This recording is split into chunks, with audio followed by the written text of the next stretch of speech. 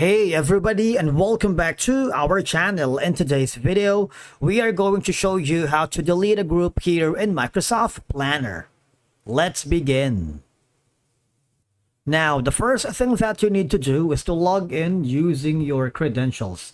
If this is your first time with Microsoft Planner, I want you to click the sign up option. And from here, just follow the on-screen instructions and you're good to go. To delete a Microsoft Planner group, you need to delete the entire Microsoft 365 group that the Planner plan is part of. Since Microsoft Planner is tightly integrated with the Microsoft 365 groups, you can't delete just the Planner plan without deleting the group.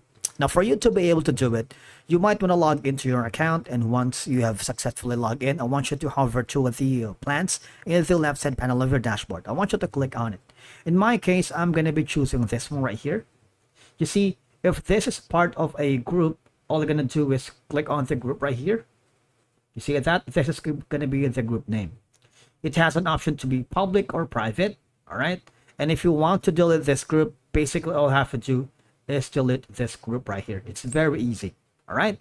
But please take note that you are about to delete this plan and of all its tasks and its related Microsoft 365 group. All right, if you continue copying everything here, you might want to make sure that all data here has like a backup. And of course, if you're very sure about it, just click on the I understand all the part of it and click on delete. That is one way for you to delete a group. Another option is go to your Microsoft Office 365 account. Now, once you are inside the Microsoft 365 account, all right, all I have to do is again go to the group that you want to delete. Click on it, and there's going to be an option here that says view members, and you should be able to check all of the information. All right, if you don't, just click again this option right here.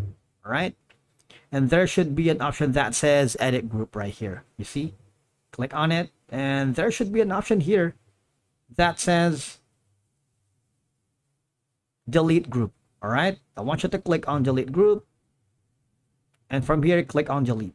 It's very easy. All right, so once you've done that, the next thing is you simply need to contact the Microsoft 365 support group and tell them your situation, that you're having problems deleting a group here in your account.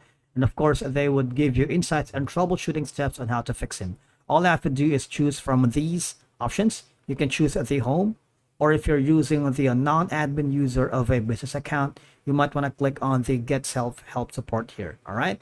And that's it for today's video. Thank you so much for watching. We will see you again in the next one.